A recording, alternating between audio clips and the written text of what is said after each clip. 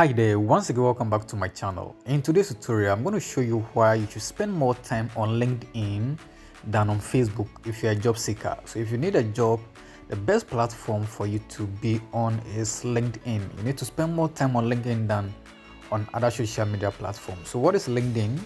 So I went to my Chrome to check more about LinkedIn. So I went on Google to search more about LinkedIn. So LinkedIn is an American business and employment oriented online service that operates via website and mobile app. It was launched in 2003. The platform is primarily used for professional networking and career development. So you can easily get jobs from LinkedIn. So let's go back and see how this platform looks like. So this LinkedIn, and you can see you can easily connect with professionals on this platform, and they also provide an avenue for you to get jobs. So once you build your profile on LinkedIn, it will start suggesting jobs for you. So per se, this is my LinkedIn account, and then you can actually connect with me as well. Now assuming I provide these details, what I'm good at, LinkedIn will start suggesting jobs for me, jobs that I can easily apply for. So if you come down here, we have jobs.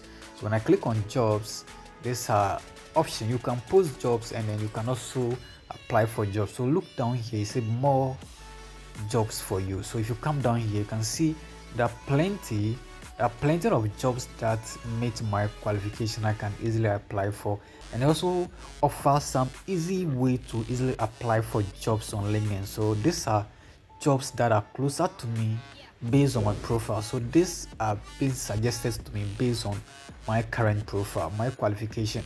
So if you sign up on LinkedIn, it gives you the option to easily have access to jobs that you can easily apply for. So assuming I'm ready to apply for any of these jobs, all I have to do is to click on that job. So they say remote front-end developer, so I just click on that, and you can see there's option for me to apply.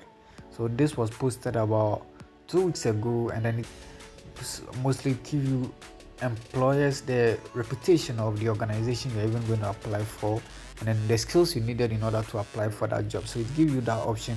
You can also save this job, you can also apply, and it gives you some job description, and you have all those information over there, and you can even follow the page.